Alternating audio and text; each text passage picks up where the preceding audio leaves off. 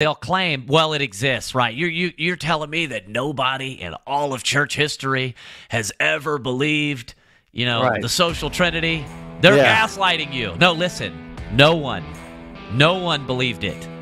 This isn't like, we're not talking past each other in this sense. You just don't know church history.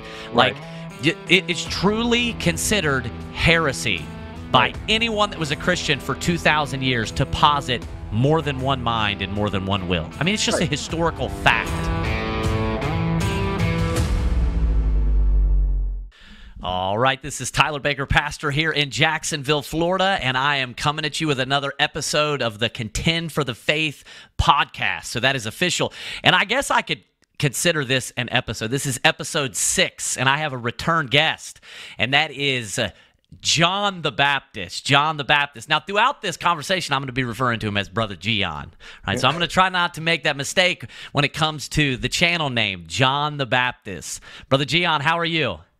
I'm doing good, Pastor. How about yourself?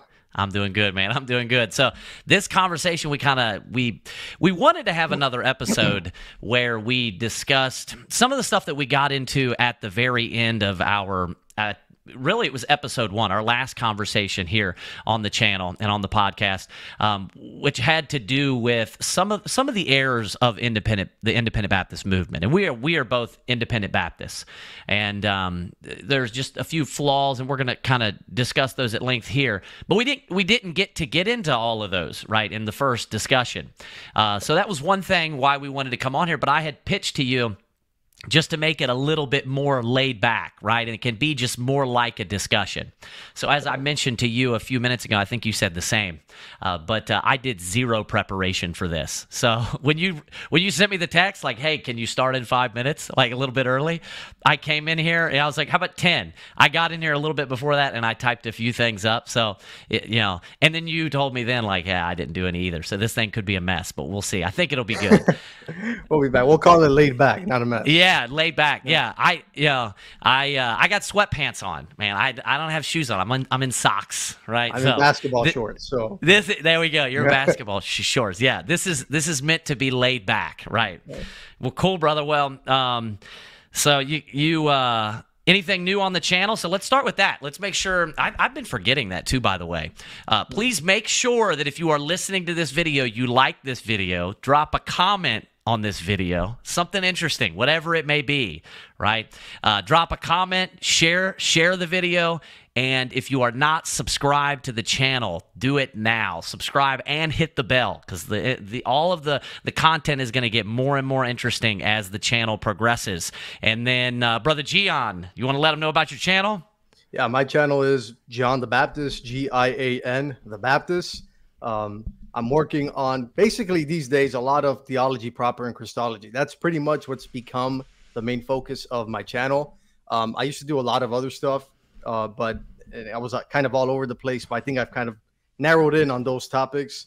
So I'm doing a lot of that work. I just covered this guy, Young Don, who apparently is like, I saw that, growing. He's a rapper, supposedly became a Christian a year ago or something like that. And he's teaching Arianism. So is he still rapping? I don't know actually if he's still rapping or not. I assume he is. Yeah, but that'd be interesting. Yeah, but anyhow, he's teaching Arianism at the moment, and his channel is kind of popular. So I debunked a lot of his Arian arguments, and I have something interesting coming up in the next coming weeks as well.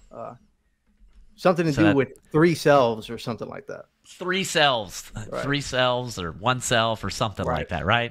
Something like that. Yeah, we might talk about that here in just a few minutes. Yeah, make sure, maybe Brother Gian, if you could, if I don't remember to, you can post a comment with a link to your channel.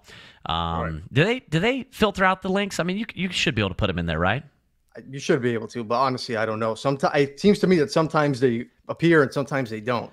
Right. Maybe I can put it in the description of the video. I'll try to remember to do that. So head on over if you haven't already and give Brother Gian on John the Baptist, spelled Gian, his channel, give him a subscription there. Make sure to subscribe. Okay, Brother Gian, what we were going to talk about, as I kind of mentioned there in the introduction is some shortcomings when it comes to Baptists. Yeah, this is an error that you and I have both noticed, and to be honest, and you may be able to say the same thing. This has caused. Stumbling's not necessarily the right word, but it caused me to get into errors in a few locations of or places in my Christian faith, right? A few areas of my Christian faith. I would have been able to save some mistakes if I would have known some church history, and that's what we're going to talk about a little bit. So we got into church history on the first one in regards to the Trinity, right. But we wanted to talk about in particular later in church history, and specifically the Reformation. Mm-hmm. So oftentimes Baptists are just anti-Reformation, anti-Protestant Reformation, independent Baptists specifically, right? Martin Luther is burning in hell today, as is John Calvin and everybody that has ever been a part of, right? The Protestant Reformation. But there are major inconsistencies with that position. Tremendous. Right? So, Brother Gian, throw me a couple of them.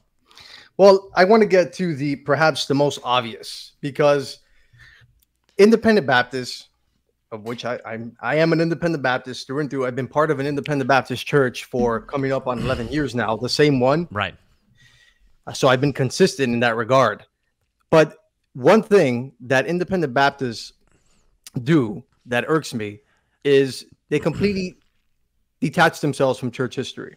Mm-hmm. And they kind of see themselves as a group unto themselves. Now, it's okay to view yourself as your own distinct group. There's nothing wrong with that.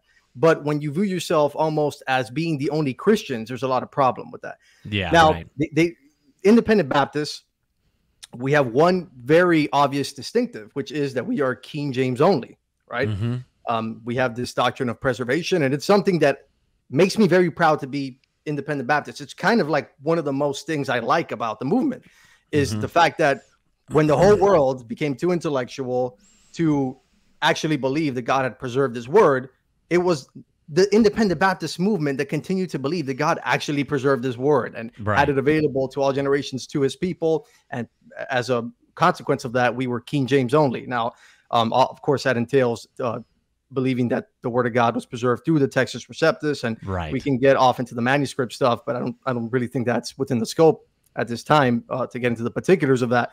But I bring that up to say that we believe that the word of God was preserved as independent Baptists through the Textus Receptus, right? We thought it's that stream of Greek manuscripts, particularly in the New Testament. We know that it's the Masoretic in the Old, but in the New Testament, it's the Textus Receptus. And we believe that the way that God preserved it was through his people. That's kind of one of the tenets of the doctrine, right? That God preserved his word through his people. Right. I mean, that's what Textus Receptus means, received text. Yeah. Who received it? It's a reference to the church. It's the received text of the church is actually what that means. Yeah. Exactly. So who is exactly receiving it? The church, like you said. Right. It is God's people. Now, this becomes very problematic for independent Baptists when they continue to insist on separating themselves from all of church history and almost in some more fringe circles of the independent Baptist movement insinuate that no one that isn't a Baptist is saved. Right. That all the reformers are unsaved heretics and that sort of thing. This becomes very problematic when you begin to realize that it was primarily the reformers who were the instruments that God used to preserve his word. And even before that, a lot of Roman Catholics who had a lot of differences with Rome and had, although they didn't, for example, Erasmus, that's the most obvious one.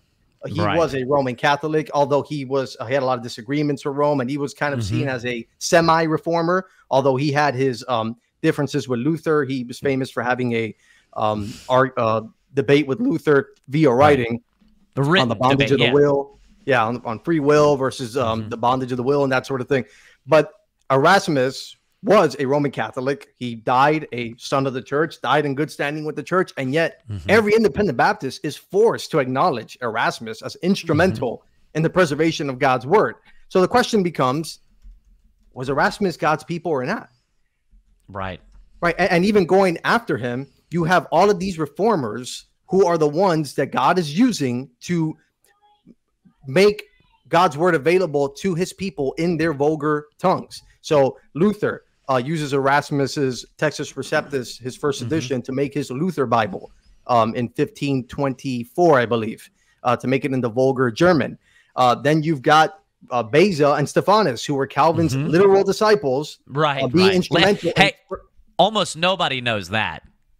That Beza and Stephanus are Calvin's disciples? Yeah, independent Baptists. Yeah, nobody. When you bring that up, they're like a deer in headlights. They have no idea who they are. They know their names, and they know that these were additions that came after, or revisions. But they almost. I mean, I've never had anybody that is aware of actually the biographies and the backgrounds. Right. So yeah, these guys were literally Calvin's disciples. Yeah, literally. They're as Calvinist as they come, So God uses a Roman Catholic, right, to put this Textus Receptus together. Now, understand where I'm coming from. I'm not mocking this as if this can. I'm saying I really believe this is how God did it.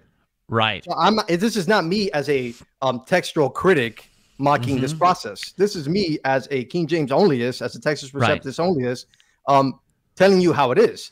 God used a Roman Catholic, Erasmus, to compile these manuscripts together to put them in one edition, on which we understand that he also made several additions to that. Then you have Beza and Stephanus subsequent to him, who were Calvinists, to purify that work even further. And then you've got the King James translators, which were part of the Church of England, Anglicans, the majority of which were Reformed. Yeah. None of which were Baptists. King James himself being a Presbyterian. Exactly. Right? So, yeah, I mean, if we go back to the very first translation even into English, that's Wycliffe. And he translated from the Latin Vulgate. Wycliffe himself, let alone that he translated into, from the Latin Vulgate. Independent Baptists would, flip their lid over that. But Wycliffe was a Catholic priest. Right. He died as a Catholic. That is John Wycliffe. But people want to they praise God, the Independent Baptists, that is. They praise God for John Wycliffe. Rightfully so. They praise God for Erasmus. Rightfully so. I totally agree with that. But then over here, out of the other side of their mouth, they condemn the Protestant Reformation as a whole. Right. The whole thing is wicked. The whole thing is not of God, whatever language that they want to use, right? So there's just major inconsistencies with this. So even if we back up all the way to Wycliffe, the very first time that it comes into English, or like you said, back up all the way to Erasmus, and we see him collating the Greek that ultimately, the Greek New Testament, the Textus Receptus, that's ultimately used to bring us our English Bible, translated now from Greek into English. Every person that was involved was a Protestant. Was a part of the Protestant Reformation. Yeah, and even going back to before Erasmus, like where did he get all these manuscripts from? It happened because the fall of Constantinople happened at roughly the same time. So you have a lot of Eastern Christians coming in, bringing these manuscripts. How dare you call them Christians? Oh, how dare I, right? It's the Byzantine text. Exactly. So like we believe in the majority text, but within that there is a specific stream that the Textus Receptus represents, which is the Byzantine text type. It's from Byzantine, right? Like you said, these are Eastern Christians. Right. So I'm sorry to break it to my NIFB brethren, but it wasn't Independent Baptists who came in with these manuscripts after the fall of Constantinople. It was Eastern Orthodox Christians for the most part, bringing in these manuscripts, which largely Erasmus was able to gather from to make his edition of the received text. So going back before then, the scribes that you're thinking of, they weren't Independent Baptists hiding in the mountains, and I suspect we'll get to that later on. But from before Erasmus, right? Then you got Erasmus, then you got the revisions to the TR, and then you've got the translation to the King James itself, which was made by a bunch of Anglicans, again, most of which were Reformed. Yeah, and absolutely. None of which were Baptists. Understand, not even Reformed Baptists at the time. When I say Reformed, they were Reformed proper. By the way, some Independent Baptists are really their minds are gonna explode right now when I tell them this. Every single one of the King James translators was a baby baptizer. Every one of them. Every one of them. So we have the very first Bible, that's translated into English, John Wycliffe. A lot of people don't know much about John Wycliffe, but they know that he helped to preserve and to bring the English Bible to us today, right? But John Wycliffe was a Catholic. Right. John Wycliffe, although he of course had major differences, and some of it is recorded in history, right? There are major differences with the Catholic Church, but nonetheless, he was a Catholic, right? Erasmus, like you said, he's who collated, if we kind of work down the timeline, he's who collated the Greek New Testament for us. He was a Catholic, and even insofar as he criticized, as I'm sure you're aware of, Martin Luther for separating himself from the Catholic Church. Yes, he did. He did. Yeah, Erasmus this was one of his criticisms. Of course, they argued, they debated, and you can read that. That's available about Martin Luther's writing, The Bondage of the Will. Bondage of the Will. Yeah, and Erasmus responded to that, but they went back and forth, and Erasmus criticized Martin Luther, particularly about his Reformation separating the church, right? Him causing division within the Church of God. And he thought that, and referring to the Catholic Church, he thought that any Reformation that should take place within the church. Correct. Yeah, and he didn't want to just totally fracture the church. Correct. And even, so when you think about someone like Wycliffe, he himself remained part of the church, although he was preaching a lot of these doctrines that would eventually be staples of the Protestant Reformation, such as the priesthood of the believer or justification by faith. That's a super good point, Brother Gian, that we see multiple times throughout church history with people that are a part of what we would call as the Catholic Church, clearly teaching dissenting and positing. Yeah, they're dissenting, you're right, but they're positing, while a part of the Catholic Church, justification by faith alone, right? The priesthood of the believer, for example, just all these doctrines that we would think of that are, just juxtaposed to the Catholic Church. Juxtaposed to the modern iteration of Catholicism. And the reason I say that is, the reason why these differences were even possible to exist, and you have people like Wycliffe dissenting and teaching justification by faith or the priesthood of the believer, is because a lot of times Rome did not define doctrine. So Rome's doctrine on soteriology, for example, was not defined until the Council of Trent. The Council of Trent, correct. That is when they dogmatically defined that justification is by faith and works, and that's when they anathematized the gospel. Right, which was if people aren't familiar with it, that was the response to the Reformation. That was the purpose of the Council of Trent. Yeah, it's also known as the Counter-Reformation. So it's not until the 16th century, in response to the Protestant Reformation, that Rome defines a lot of the doctrines that is definitional of her, such as justification. They anathematize the gospel literally.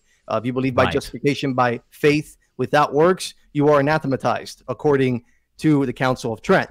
Now, so all that to say this, there were people, since Rome's doctrine was not defined, there were people that had a lot of different views within Rome prior to that.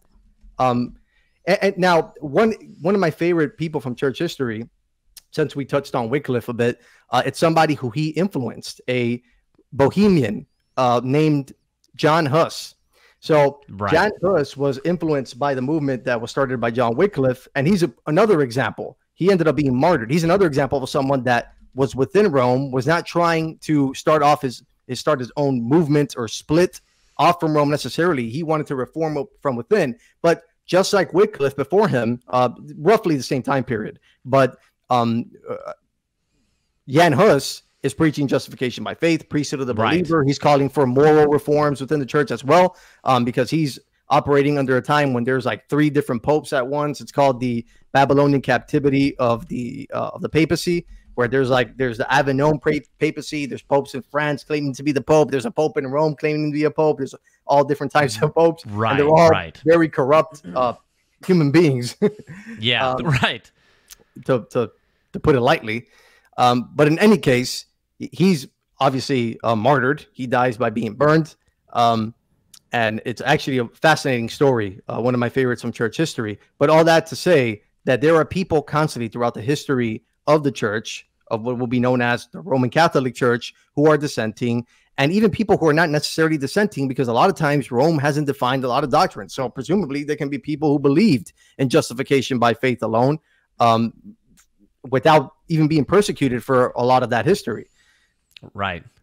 Right. Yeah, you have another example too. So, if we kind of continue walking down the timeline, Tyndale, if you watch any documentary about the King James Bible, you read any book, they're going to praise Tyndale as well. He was a Catholic. He was a Catholic priest specifically, once again. So we have just over and over again, starting all the way back. So Wycliffe is the late 14th century. You have Jan Hus that came after him. I think it was like 1382, wasn't it? So it'd be 14th century. Oh, right. You're correct. Sorry. Yeah. I just looked it up. I think it was 1382 because I was comparing it to Tyndale when he lived. I was kind of looking at the so you have Wycliffe at the end of the 14th century. Then you have Jan Hus with his life overlaps, right?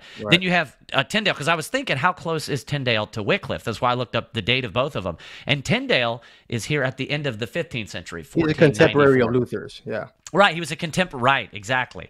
Yeah. So you have Luther. Right. All of these people are a part of the Catholic Church, Catholic monks, Catholic priests, Erasmus included, and they are pushing for Erasmus as somewhat of an exception.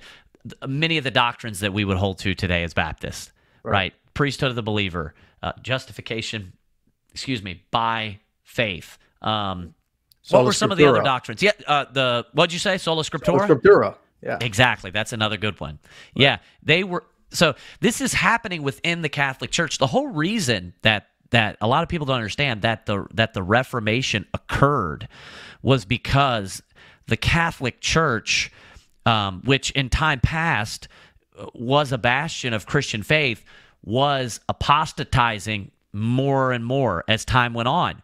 And thus it met a head, while those who were true believers and saints within the church, they begin to oppose this apostasy as it continues and to push back. And what you see is, the tension breaking at the Protestant Reformation, where they continue to veer away from biblical Orthodox Christianity and all of those that still clung to and held to the faith, the true Christian faith. They were within the church still. And that's when the Reformation, the protest begins. Correct. Right. So they never saw themselves. Initially, Luther was hesitant to break away. He didn't break away, actually. He was anathematized. He was kicked out. He was excommunicated. Exactly, yeah. So it wasn't even his decision. Even Luther thought of himself as someone who was reforming from within. Right. So it was not their intention to break away. And even if you see some of the writings, for example, from Luther and Calvin, they still considered Rome a legitimate church as far as it contains legitimate Christians in it. Obviously, they thought the Pope was literally the Antichrist, but they did believe that there were many saints still within Rome. Right.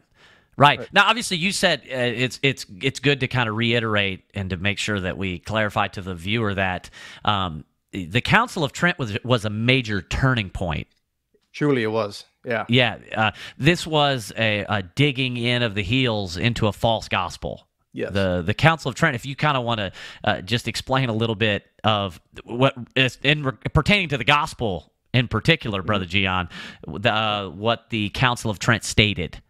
So basically, it got every single point that anyone who believes in justification by faith would make, and it anathematized it from every single possible angle. I mean, they go out of their way to say some of the craziest things. So I don't have it in front of me right now, but when they even say, if anyone believes that works do not add to your justification, not merely that works are a proof of the justification, but if anyone denies that works are not necessary to add unto your justification, let him be anathema. Right. It's like almost ad nauseum the way that it clarifies. You can you can almost like see the hatred oozing from the pen. Right. Yeah, yeah. So the Council of Trent is just where it's really the beginning of what we see today, of what we think of today, that is, of the Roman Catholic Church. Because when you say Roman Catholic Church, of course, we think of an false religion. And that's not to say there weren't a lot of things that the Catholic Church had picked up that they were wrong about before that. Of course. Right. Well, here's what we're not saying. We're not saying that the Catholic Church was like a great church or anything like that. Right. Yeah. So that's right. What we are saying is there were always true Christians within Rome. And right. And a lot of times what people misunderstand or don't really get is they will just take Rome's claims and believe them.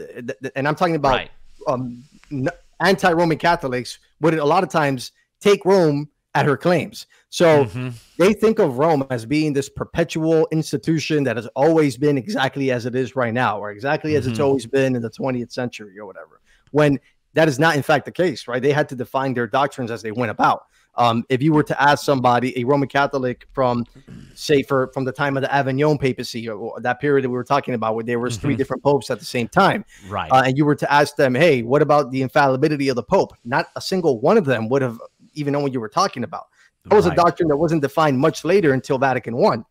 Yeah. So, so understand, like when you're talking Rome's definitional doctrines, a lot of them had not yet been hashed out.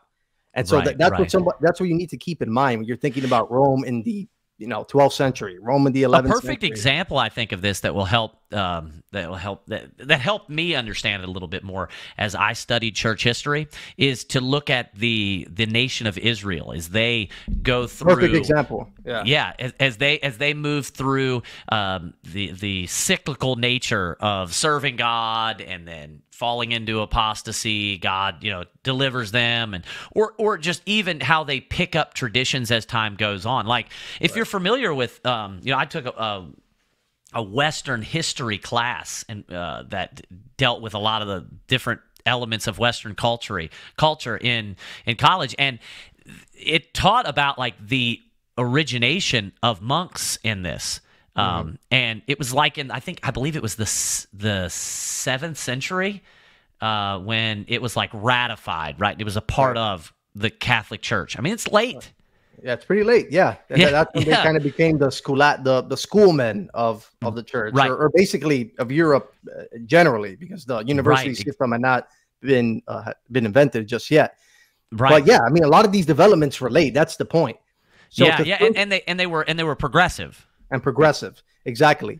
So in that vein, actually, this is why Rome herself has had to invent this doctrine of, the name slips me at the moment, but it's almost like there was this guy, Cardinal Newman.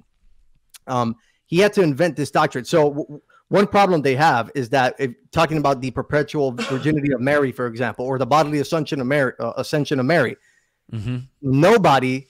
You can't find an example of anyone believing that for like the first 5 centuries of the history of the church. So what somebody like Cardinal Henry Newman is his name, he developed the seed hypothesis. Is that what it is? Something like that. I'm not sure. Well, basically what he says is that, well, yes, it's true that a lot of these are not found in the early church, but they were there in seed form.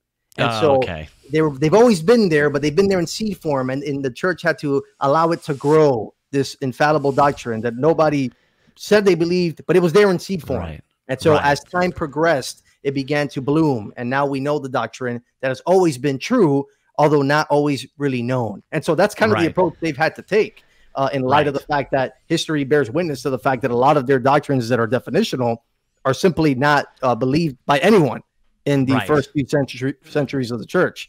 So even Rome herself, when you're talking about her apologists and theologians, they are forced to recognize this.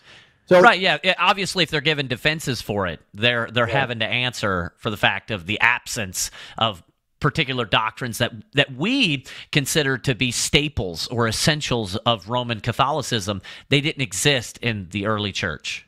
Correct. So, sorry, go ahead. Yeah, no, I was just going to make a statement about we were talking about Martin Luther earlier. So how he himself didn't see himself or didn't desire to leave the church either. And there's a very famous quote from Martin Luther where he said, I didn't leave the church, or I don't know if he actually said Catholic, but I didn't leave the Catholic Church left me. Yes. Yeah. Right. So that was the view. So he believed, this is Martin Luther living in the 16th century. He believed that the Catholic Church had apostatized. That's the reason why he reformed, right? And that what the Catholic Church believed in times past, from his perspective, was different than what they believed during his life. And that's the reason why he went against it. Correct. So this is a good point.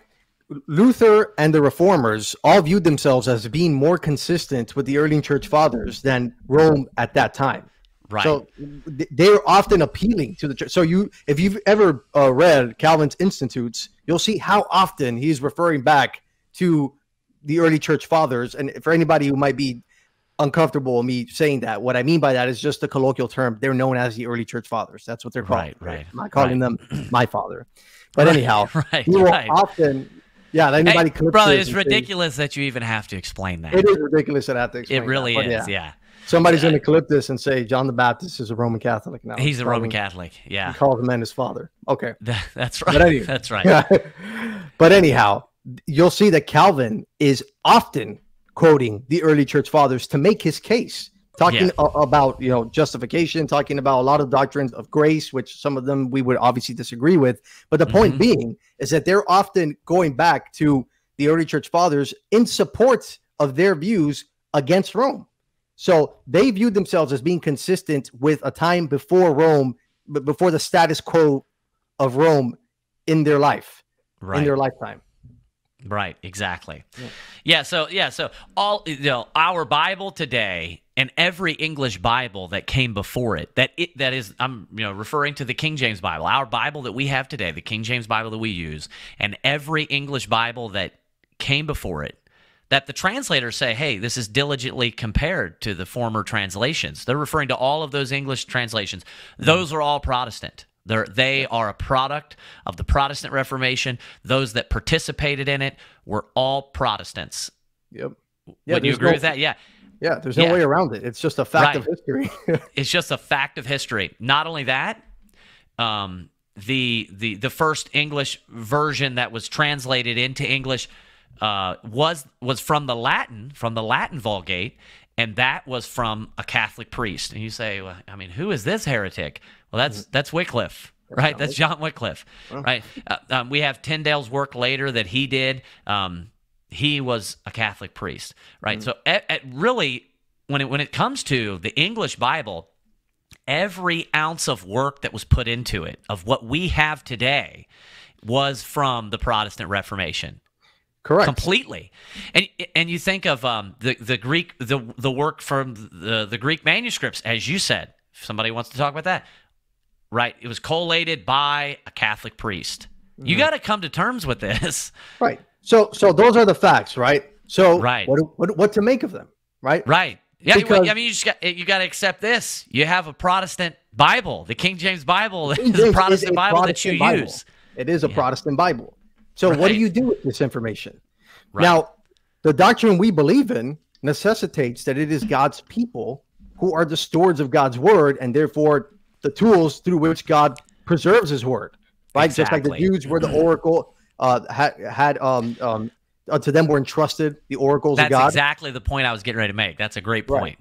Right. That the Jews had that responsibility and that privilege from God to preserve his word in this. And that's why, for example, we accept the Old Testament canon that we do, right? Because it is the Jews.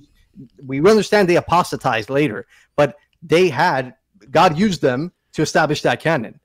They were the institution through which God was going to preserve his word, and nothing was going to get in the way of that. Similarly, that is the responsibility of the Christian church in the New Testament. So God uses his people to preserve his word. We are entrusted with the oracles of God in the New Testament. So now this begs the question, why is it that God didn't use the people hiding in the mountains to bring the King James Bible, right? Exactly. I guess we could get a little bit into the trail of blood theory here. Yeah, and like you said, I guess it's good to throw this out there too. Like you said on the first episode, the first discussion that we had, excuse me, obviously there were fellow brethren that were being persecuted by the church, that were coming in and out of the church. There were Anabaptists that weren't a part of the church, right? We're not denying that, that existed. However, they did not preserve the Bible. That's there was a particular institution, correct, historically, that it is just a historical fact that preserved the Bible, right, that we have today. I want to go off on a little tangent because I'm afraid I'm going to forget it. But and I know we're not going to forget about coming back to this. But it's the whole idea of Anabaptists at the time of the Reformation. Okay. Yeah. So a lot of our independent Baptist brethren don't like the Reformers because they accuse some of them of having murdered Baptists. They'll just say things like John Calvin killed Baptists, which he didn't kill a single one, by the way. That's just not true. But they will correctly say that some Lutheran states drowned Anabaptists. And the problem, here's the issue with that. Well, that's true. There were some Anabaptists that died at the hands of Lutheran states, not necessarily by Luther himself, but by states and countries that had adopted, states within Germany that had adopted Lutheranism. What you have to understand, here's what independent Baptists do, or what Baptists in general do. They'll hear the word Anabaptist, and then they'll assume that they were Baptists just like we are. Right. They'll anachronistically impute Orthodox Baptist doctrine onto those Anabaptists that were drowned. Right. What you have to understand is at the time of Luther and the Reformation, you have this group of people called the Anabaptists, which by all accounts, the only thing we would have in common with them is the fact that we baptize adults. People are nuts. You're talking about people that deny the Trinity. Right. The majority of them were heretics. The vast majority of them were heretics. That's really not to say were. that some of them were not Orthodox. As a matter some of fact, of them were. There were some of them in history that were. Right. Zwingli, for example, earlier in the Reformation, was very sympathetic, and a lot of people suspected he was a Baptist. He later changed his views. So there were Orthodox Baptists among them, but the majority of them were these radical. They were referred to as the radical reformers. Because they did not only want to reform on certain aspects, such like Calvin and Luther did, for example. They actually did, for example, wanted to just get rid of the Trinity. That's one example of their unorthodox view. Right. A lot of them were basically Arians. Yes, the majority of them were Arians. Yeah. So you have this famous famous story from around the time of the Reformation called the Siege of Munster. Where I'm not sure if you're familiar with the story, are you? Mm-hmm. Yeah, where a bunch of Anabaptists took over the city of Munster in Germany. Mm-hmm. They killed all the Roman Catholics, women with children, and everybody. It was a brutal takeover of the city. They sieged the city, so they were inside of it for, I believe, 7 years. And for 7 years, it is the most outrageous story you can imagine, with people setting themselves up as kings and prophets. They're literally become full Pentecostal. They're hearing from God. One guy kills the other guy, says God told him to kill him. He takes over. He's the new king. He takes his wife. He takes everyone's wife. They're practicing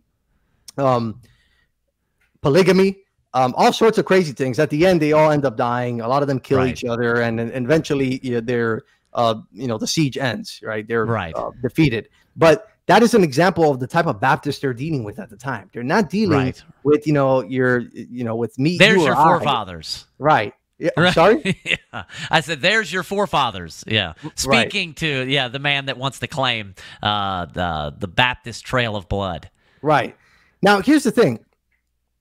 I don't have a problem with people that believe the trail of blood. I mean, that's not. I have landmarkist brethren in my church. I don't have a problem with that. The problem, I think, if you believe that there's been some sort of Baptist perpetuity, okay, I don't see. There's no evidence of that. And here's the thing. When Baptists insist on having this perfect perpetuity of doctrine going back, in a lot of ways, they are admitting that if such is not the case, then everything we believe is invalidated. It's almost like they have a similar view to Rome. Yeah, they have a bad. They're starting wrong. Like you could tell that they have an assumption that there must be a group of people that believe just like me all throughout church history. I mean, it's clear, and I can sympathize with that idea to a degree. Obviously, we want people to be like us. We want to find somebody who believes like us. Right. I know why they do it, but it's just not historically accurate. Right. You would be arguing from silence. I guess it's technically possible, but the reality is that church history is much messier than that. That's the truth. The right, trail of blood goes. Yeah, it is. Church history is neither the way that the Roman Catholic presents it. That's laughable, and it's not the way that some landmarkist Baptists present it either. You're making an argument from silence. You don't know. I mean, there's no records to substantiate the claim that there's always been independent Baptists hiding in the mountains. And if there were, that's kind of embarrassing, actually, if you think about it. That's who we were. Yeah, yeah, and like the point that you made as well about who had the Bible. Right. So it's preserved unto all generations. Are we to, obviously there are other passages like in Isaiah as well that speak to preservation, and that he says, my word, it's not going to depart out of thy mouth, nor out of the mouth of thy seed, nor out of the mouth of thy seed from henceforth, saith the Lord, and forever. The reference is to God's people, right? Yeah. So from generation to generation, God preserves his word to his people. Well, who had the Bible? Who was who had access to the Bible? Who was preserving? Who was God using to preserve his word? And quite frankly, it was those that we would consider the Catholic Church. Mm-hmm. Yeah. Yeah, that's undeniably. Yeah. What that forces you to do is to reevaluate what you believe about this, what is called the Catholic Church or the church in general, right? Right. Perhaps it's not as clear cut as you thought it was. Perhaps they haven't all been Pope Francis. And that's one of the things that most people aren't aware of too, is they see the Roman Catholic Pope Francis Church is very liberal. He's not really a Catholic. I have to at least be fair there. Right. Who's more of a real Catholic? Trent Horn. Trent Horn is actually debating. He's an apologist. Right now. But people probably don't know who he is, but yeah, he's a Roman Catholic apologist who actually believes Catholicism, unlike the Pope. Right. Exactly. Yeah. They think that the Roman Catholic Church, how it in its current state, is how it has looked for 2,000 years, and they almost grant to the opposition, that is to the Roman Catholic Church of today, its perpetuity that they're fighting for, that it has perpetually existed all throughout church history. Right. So they grant Rome all her claims, and basically what they end up doing is like, yeah, that's true, but I also have my alternate little universe where that's true of me too. Right. Yeah. We have a perfect line going back to John the Baptist. He's called John the Baptist, not John the Catholic. Right. Yeah, there you go. Yeah. So you think of like the advantage that we're handing over to them. We give them all of early church history. Right. And then we come to the table and we say, we realize that you've existed for 2,000 years as a Christian church. It's like, but actually we're the true church. Right. And then we have zero paperwork to put on the table. Right. Because no evidence. Evidence. And we've ceded all the evidence to them. We've accepted their lie and created a new one in the process. It really is ridiculous. And it has to do with we talked about this also in the first episode, the Baptist pride, right? Mm-hmm. And I'm thankful for independent Baptists. I am an independent Baptist through and through. So another thing that Baptists will, because we're not aware of the beliefs of other denominations, we don't study church history. We're not wise enough to keep our mouths shut. We then start making claims about other denominations and church history that aren't factual, right? And one of those we've talked about before is the topic of paedo baptism, right? And neither one of us, which is paedo referring to child, and baby baptizers today, according to a Baptist, they're all in hell, right? And always have been. Yeah, this is something you see a lot. Like if any time that someone makes an appeal or to someone in church history or to basically everyone in church history agreeing on a certain point, people from our camps would just kind of brush that off by saying, well, they're all baby baptizers. And what that's supposed to mean, the implication there being they're all in hell because they're baby baptizers. So a lot of independent Baptists don't understand the doctrine of paedo baptism, right? There is a crude work salvation form of it, namely the Roman Catholic Church. But they don't understand that there's distinctions between people who baptize babies. So, for example, the Presbyterian Church, right? They are baby baptizers. They're Paedo Baptists, right? But they do not believe that it is salvific at all, right? They baptize their children because they believe they're part of the covenant. They view it as a covenant sign. Now, obviously, we will disagree with that because we are Baptists. Yeah, so they believe in covenant theology, and they believe that as the new covenant people, that baptism is the new covenant circumcision. Yeah. Right, and just as all of Israel was a part of it, and the covenant in the old covenant, that is, and they were to circumcise their children. That's what they kind of carry that over. Obviously, it's ridiculous. That's why we're not Paedo Baptists. But nonetheless, they do not believe that it's salvific, as you stated. They do not believe it's salvific. They believe in justification by faith alone. They do not believe that baptism is necessary for salvation or anything like that. They do it, as you stated, for a covenant sign. And so Baptists will a lot of times ignorantly just believe that anyone who baptizes a baby must be in hell because they believe in work salvation or something like that. And this really goes into something you alluded to, which is that Baptists in general don't know anything about what anyone else believes. Like, so embarrassing. You go to the average person in the pew in an independent Baptist church, and you ask them, what does a Presbyterian believe? Not just people in the pews. You ask the average independent Baptist pastor, what does a Presbyterian believe? What does a Lutheran believe? What does a Methodist believe? They cannot tell you. They don't know, or they'll describe some absurd straw man. And so that's typically what they would do. Right. They will pretend to know, and then they'll say something that's completely inaccurate. That's something else they might do. And what this is really is a result of the fact that we don't have dialogue or discourse with anyone outside of our own little camps. And it comes back to having the ego. It comes back to having the ego. Reason why we separate ourselves is because we don't think anybody else is good enough. Right. Now, there's a proper there's separation can be done in a proper form, right? I mean, we should have our own churches. Obviously, we can't have a church with a Methodist or with a Presbyterian. There's too much difference there. Right? Yeah, of course. So define what we mean by separating, right? So I'm not saying that I'm going to, join a Presbyterian church, or that I should attend a Methodist church sometimes and a Presbyterian church sometimes. Doctrinally, there are large enough differences where I will attend a Baptist church, but that's also not to say that I do not have fellow brethren that are Presbyterians, fellow brethren that are Methodists. That's the point of what we're, so most Baptists, in the sense that I said it a moment ago, they separate themselves from dialogue because they completely separate themselves from any kind of fellowship.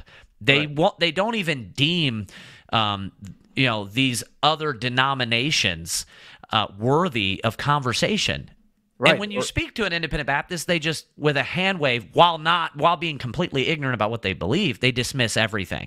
Yeah, they really do. And this was not, if you look at the inception of the independent Baptist movement, this is not how it was. You think about the broad movement of fundamentalism, which is where the independent Baptist movement came out of. Namely, the Southern Baptist Convention is where they came out of, but also as part of this fundamentalist movement. Initially, the fundamentalists were comprised of Baptists and Presbyterians and Methodists. So you had these three different groups who came under the banner of fundamentalism when modernism started to take over in the institutions, and they were working hand in hand. So, for example, you got guys like John R. Rice, which every independent Baptist has respect for and reveres.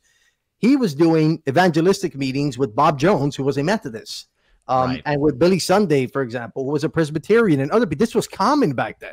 They did not view each other as being from the devil, right? They had differences. They all went to different churches, and they understood, hey, at some point, we can't really worship together because we defer too much in this aspect or in this aspect, in this doctrine or in this doctrine. But ultimately, we are brethren. You're my brother in Christ, and we will come together to fight a bigger fight, right? For a bigger cause. Right. And they worked together. They were in dialogue. They were in discourse. They were arguing. They were debating. They were talking. They were amicable. All of these things. And as a result, the Independent Baptist of 1920 was a lot more theologically literate than, right. I hate to say, than our current iteration Form of of it. Baptist. Right. Yeah. Yeah. So you have, for example, when the fundamentalist movement began, a lot of people are totally unaware of this, but it was against a liberal Christianity that was cropping up. Right. And when we say liberal Christianity, referring to doctrinally liberal, right? Not in practice. So they were rejecting the virgin birth. They were rejecting the deity of Christ, things of this nature. Well, the fundamentalist movement was a response to this. And if we look at the fundamentalist movement, there was a particular book that I guess you wouldn't call it a book. It's 90 essays that was published, okay, and maybe it's considered a book. I don't know what they would refer to it as, but it's called The Fundamentals. So all of those that were a part of this movement, this is what's considered the basis of the fundamentalist movement. The Fundamentals, a testimony to the truth, and generally referred to simply as the Fundamentals. And I'm just reading from Wikipedia. I just pulled it up just now. I couldn't remember all the details about it, but I knew enough. It says it is a set of 90 essays published between 1910 and 1915 by the Testimony Publishing Company of Chicago. It was initially published quarterly in 12 volumes, then republished in 1917 by the Bible Institute of Los Angeles as a 4-volume set. Now, if you pull this page up on Google, if you'd like, whoever the listener is, you can scroll down to the bottom and it tells you who the fundamentals essays were written by, and the arrangement of the original 12-volume set, Volume 1, Volume 2, Volume 3.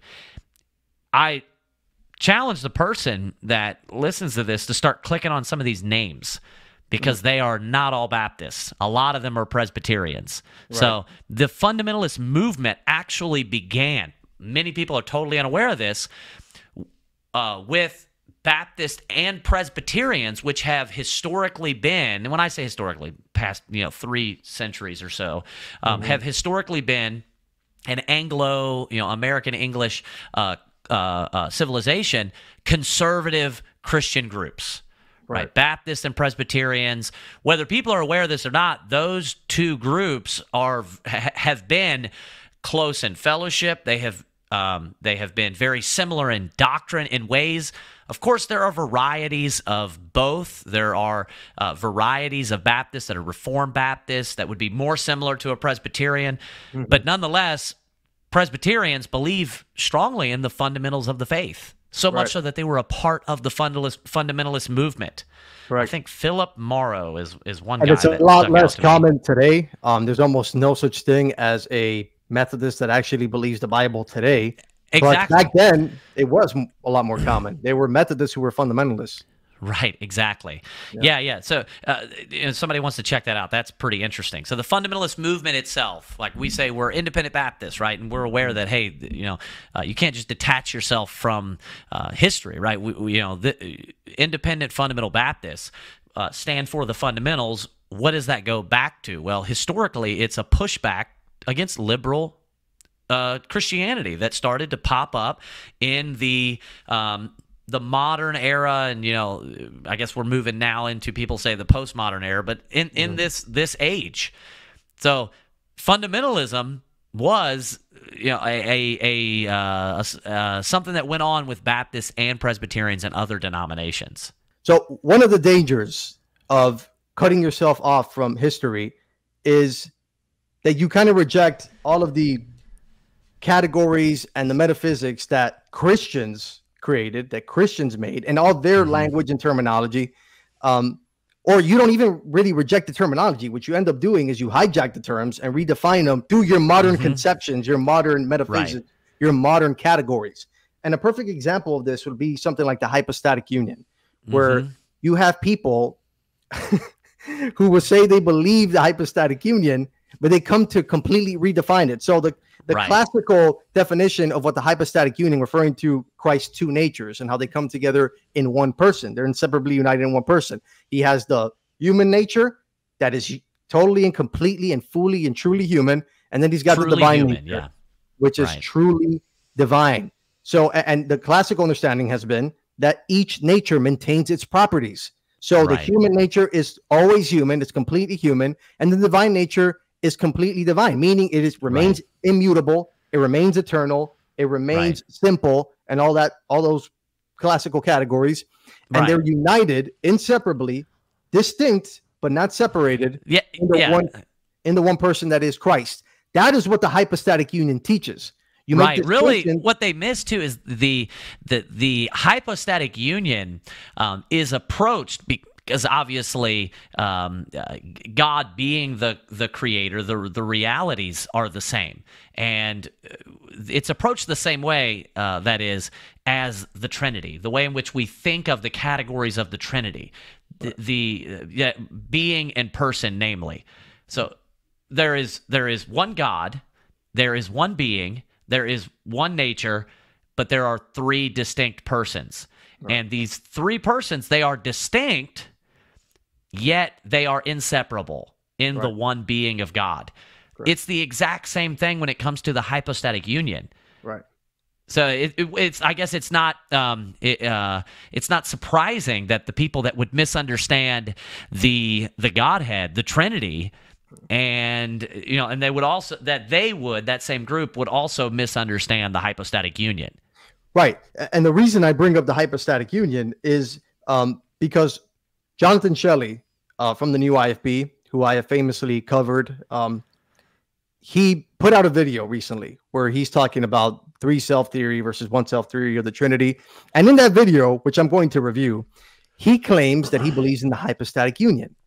So he's using the term hypostatic union, but what he believes is that he rejects the hypostatic union. The hypostatic he does not believe the hypostatic that the human union. nature retains all of its human properties.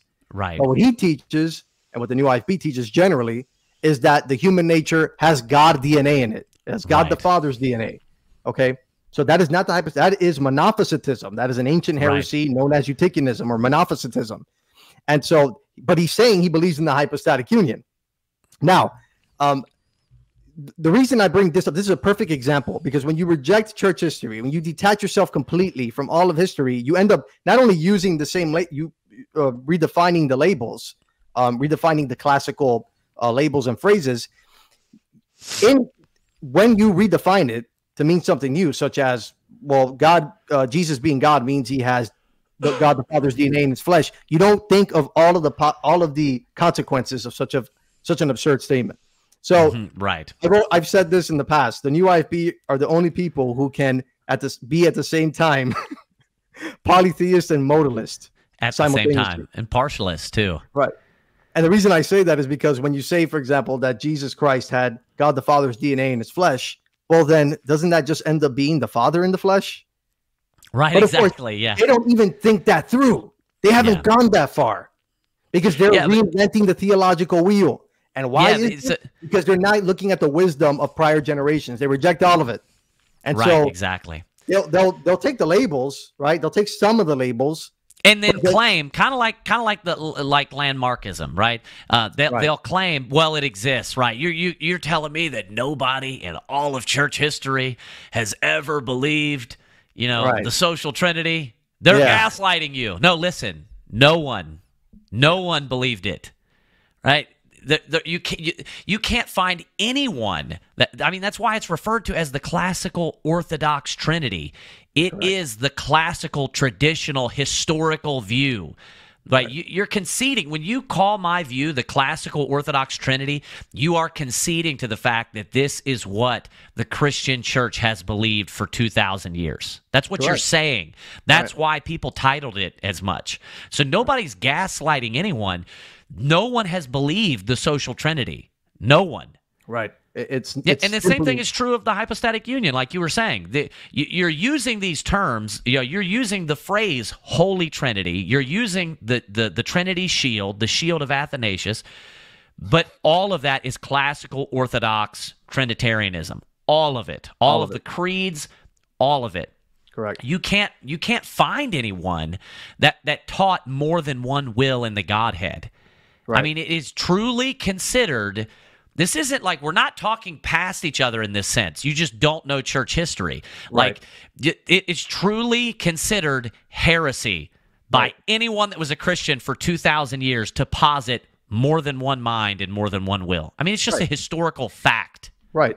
And so in the 6th or 7th century, there was a ecumenical council known as the Third Council of Constantinople. Now, I'm bringing this up. I brought this up in the prior podcast as well, but I'm bringing it up again. And I want to be careful to say, when I bring these councils up, I'm not bringing them up as authoritative, but what I am trying to show you is that there was something that was commonly believed by the majority. At the very least, you have to say the majority of the Christian world. Right, right, of course. It's literally an ecumenical council. Right? Means the council of the entire Christian church, ecumenical. Right. And let me throw this out there. I don't want to derail you real quick, but let me throw this out there because obviously the responses will be to pull out, some quote from like some complete heretic. Right. I think you pointed this out before that it's, I'm not going to give a disclaimer to everything. Right. Of course, Jehovah's Witnesses exist today, and somebody could quote them later on as, hey, this is Orthodox, Christianity. No Orthodox Christian posited more than one mind, more than one will. So I just wanted to give, clarification on that point. Right. And actually, I can't think of any example. There was no heretics running around saying that. The polytheism was... I'm just covering myself, Brother Gian. I'm sure you understand that. Look, I've been looking into this stuff for a while, and you don't find almost anybody. The people who said it were saying it because they didn't believe Jesus was God. The Arians were saying that he had a different will. That's because they didn't believe he was God. So they believed that the Son from before his incarnation, because they did believe he was God's first creation from before the creation of the world. But they believe that he always had a different will. He always had a different mind. But that's because he wasn't God, you see? So it was an Arian argument to say that there was different wills between the Father and the Son. Now, getting back to the Council of Constantinople in the 7th century, Third Council of Constantinople, the conclusion it came to was that Jesus Christ had two wills. The reason they said he had two wills is because they realized if there were heretics at the time known as monothelites, meaning one will. They believed Christ only had one will. And so the problem with that is, and the problem that everyone recognized that posed, was that it would make the Father and the Son, their wills to be at odds with one another. Because clearly that's the case, right? Such as in the Garden of Gethsemane, for example. Yeah. So if you say he only has one will, which you have just done, and everybody recognized this as a problem at the time, you've just said that God has more than one will. Right. If you're going to say that Christ only had one will, and if you recognize his deity and he has a different will from the Father, well, now God has multiple wills. That's a problem. They had to call a council over these heretics saying they were monothelites. And the conclusion, of that council was proto new IFB. Right, they were proto. I guess that's who they'd be pointing to. That we were the monothelites. Okay, fine. You could claim the monothelites if you want to, but what ended up being the result of that council was they were saying that each one of Christ's natures has a will proper to its own. So there's a will of the human nature and a will of the divine nature, which is the same will as the Father's, because they are one in essence or one in nature. It's the same nature as the Father's. So that was absolutely. But all that to say that was the common confession of the majority of the known Christian world. And so truly this idea that God has more than one will, that the Trinity is three different minds, like I guess putting it roughly would mean that they have three different brains, right? That's That's what they're saying essentially. Three different spirit brains, I suppose. That is foreign to Christianity. That is not a Christian belief. Right. Completely foreign. Yeah. And I totally agree with the will being attached or associated with being, right? I believe, I can't remember, but I think we touched on this last episode, but I can't remember.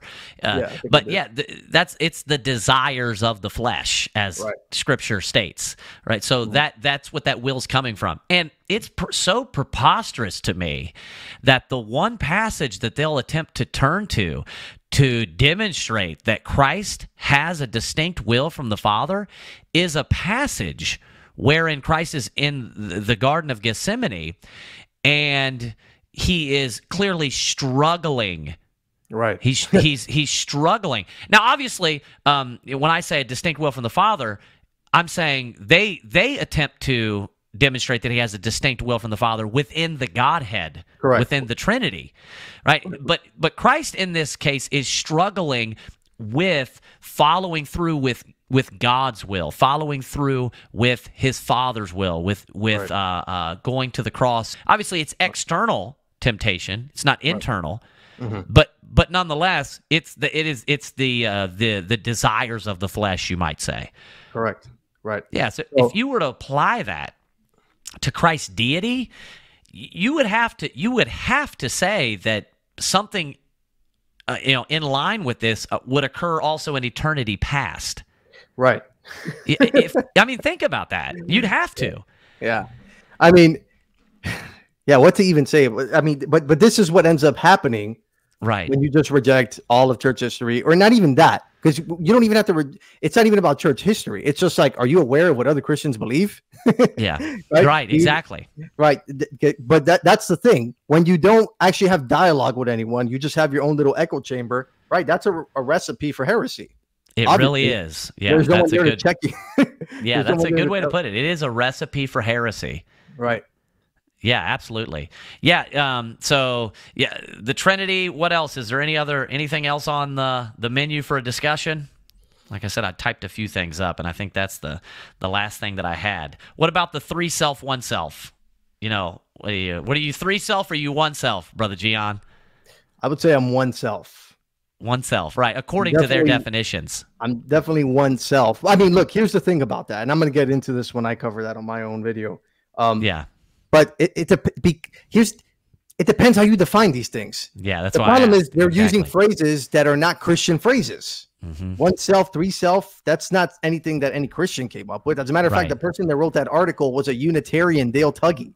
I'm not sure if Shelley's aware of that, but it was Dale Tuggy, a Unitarian, who, by the way, is going to debate James White shortly on why Jesus is not God. Right. That's the guy who wrote your article. Three self, one self. Those are not Christian categories. So, it depends how you define it. Now, by the definition of that article, I already kind of looked at that. I think I would fall into the one self category by the definitions of that article. But here's the thing. In that article, and I'll get into that, they lump in a lot of different groups. And I'll cover that thoroughly. So, no, I won't even use those labels because they're not. Because Christianity doesn't use those labels. Right. Christianity, we labels. Right. Yeah. I will say God is one being. Right. This one being has three persons. Three persons in his one being. And we do see the three persons saying I and you. Absolutely. And there's interaction, there's fellowship, but this is occurring within the one being of God. So I'm not going to use labels that are not labels that Christians made. So right. Yeah. So is that it? Any last words, Brother Gian? Any other topics you can think of? I thought of something and then it slipped my mind. But I guess not, brother. Okay. Well, I guess you're technically you're a returning guest, but you're second my returning guest. So I had Brother Bruce Gore on last night, and I'll probably be releasing this thing next week. So everybody can look forward to that. So by that point, they'll already have seen the podcast with Brother Bruce. But I feel let me say something here in closing, because yes, sir. A lot of people are going to see this and their heads are going to explode. They're not going to know what to make of it. But what's the point? Mm-hmm. What are you saying? Calvinists are brothers and sisters? Yeah, actually, I am saying that. But what do I mean? What is the conclusion, or what do I want you to see? That perhaps your narrow way of viewing things is not correct. Perhaps if God used Calvinists, and I'm just using them as one example, because there's other groups involved, but that seems to be the one that I think that independent Baptists have the most interaction with, if any. So I'm using them as an example. If Calvinists were instrumental in the preservation of God's word, then maybe they are God's people too. And you can have disagreements with them. Certainly I have great disagreements. Limited atonement is, in my opinion, is a terrible doctrine. Yeah. It's horrific. And I don't think the scripture teaches it whatsoever. But you can have disagreements with people and not discard their Christianity. Right. Because when you do so, we see what happens. You reject not only them, you end up rejecting like all of your Christian heritage and everything, like words like the Trinity, for example, right? It wasn't independent Baptists in the mountains who came up with that word. It wasn't independent Baptists in the mountains that said came up with persons. Right, three persons and one being and one essence. Right. Okay. But the point being is that once you go down that road, you stop interacting with these people, and now your theology ends up suffering as a result. Yeah. Because what ends up happening, it's not because what they think probably is that, well, no, I'm going to stay away from the bad doctrine. No, you end up staying away from any, from sharpening your sword, from any debate, from any constructive criticism that can possibly help you to, get your doctrinal ducks in a row, or to define it further, to make it better, because you're not engaging. Right. And so your sword gets dull. That's actually what ends up happening. What ends up happening is not that your doctrine gets purer, is that it gets worse, to the point where you start saying that Jesus Christ had God the Father's DNA in his flesh, and in fact, he always had a body of flesh from eternity past, because he was always the Son of Man. That's what ends up happening. That's really the reality. So I think a good way to look at it is different tiers of doctrine. So like tier one, the fundamentals of the faith, which would determine, Orthodox Christianity would be like believing the gospel, faith in Christ, right, is what saves. But within tier two, we would get into how we understand salvation. Right, as far as like how salvation works its way out. How does God work within salvation? So salvation is by grace through faith alone. We both, tier one, would identify that. Right, that's the fundamental, of course. That's the fundamental of the faith. But we might have a different understanding of how God works that salvation out. Right, there are secondary issues. Like limited atonement, for example, which we would reject wholeheartedly. Right, I adamantly disagree with limited atonement. But nonetheless, that's not to say that someone doesn't have faith in Christ and a robust understanding of justification by faith alone, even. However, when they get into the intricacies of how God worked out that salvation, we would disagree with a couple of things here and there. But that is still a brother in Christ. Right. That still has his faith in the same Savior that I have my faith in, even so much as understanding the doctrine of eternal security and so forth. Right. And if you don't recognize that, then why is it that people like that were used to give us the King James Bible? I mean, because that's just a fact. So, yeah, coming full circle, we started talking about the text and the King James, and we're kind of ending it that way, because that is kind of the independent Baptist is forced to struggle with this. They kind of avoid it. It really is. Like when you Mr. Independent Baptist, or I guess Miss Independent Baptist, whoever's listening, when you go to church this Sunday and you have your Bible sitting in your lap, just know that it was a product of the Protestant Reformation. Just know that the translators, just know that the translators that translated that were all Protestants. And furthermore, everyone that had their hand in it when it comes to those words being coming into English were all a part of the Protestant Reformation. All of them. Right. Down to all the hymns that you sing on Sunday. Yeah, exactly. Right. The overwhelming majority of the hymns in a Baptist hymnal are going to be from the Protestant Reformation. And most of them, for example, you'll have even Luther's hymn in it. A mighty fortress is our God. Is in most of those hymnals. That's written by Martin Luther. So all that to say that to view the Protestant Reformation as Satan's work or something like that, or people that were involved in it, or the pioneers of it, were not Christians, that is ridiculous on its face. And even the way you worship today is, you are contradicting that by the way you worship. Yeah, absolutely. The Bible that was produced by the Protestant Reformation. That's the hymns that were written by those that were Protestants. That really is the perfect place to end it. Just the King James Bible, Independent Baptist being King James only. The King James Bible is a Protestant Bible. You have to reckon with that in some way or another. Right. Yes, sir. All righty, Brother Gian, I appreciate it once again coming on, and I'm sure it won't be long. You didn't get to crash the studio, man. So I know we had planned it, but it'll happen soon enough. It'll happen soon enough. Right. So I'll have you on either way. I'll have you on again, I'm sure, in the near future, and we'll discuss something else where we can pee somebody off about some other topic. So Absolutely. God bless you, man. Thank you. God bless you too, Pastor. Take care.